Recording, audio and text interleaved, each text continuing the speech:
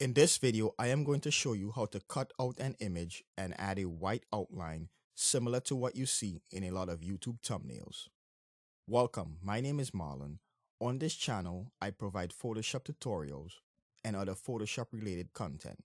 If this is something you are interested in, make sure to subscribe and click the bell notification so you are notified when I upload a new video.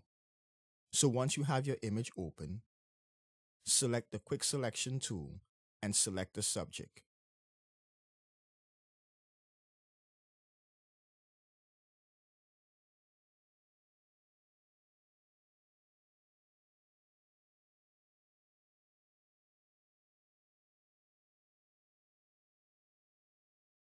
If you need to deselect any areas, press the Alt key and go over the areas you need to deselect.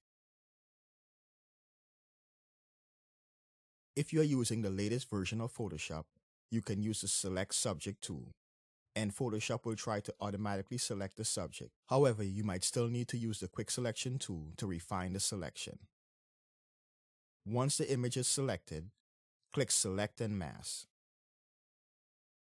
Once the Select and Mask workspace opens, we are going to smoothen the edges of the selection. If we look at the edges, we can see it's not smooth. We want the edges to be smooth so we can get a nice, clean outline. To smooth the edges, I am going to adjust the Smooth adjustments. You can also sharpen the edges if you want by adding a little contrast.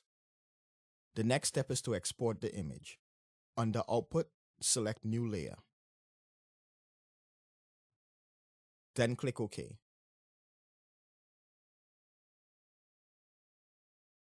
Before we add the outline, I am going to turn on the visibility on the background image.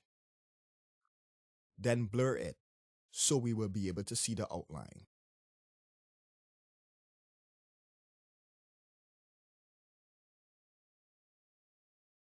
Now we are going to add the outline. Click the Add Layer Style icon. Then click Stroke. Change the position to outside. Adjust the size of the outline if needed. You can also change the color of the outline. Once completed, click OK. So that is how you can add an outline to an image using Photoshop.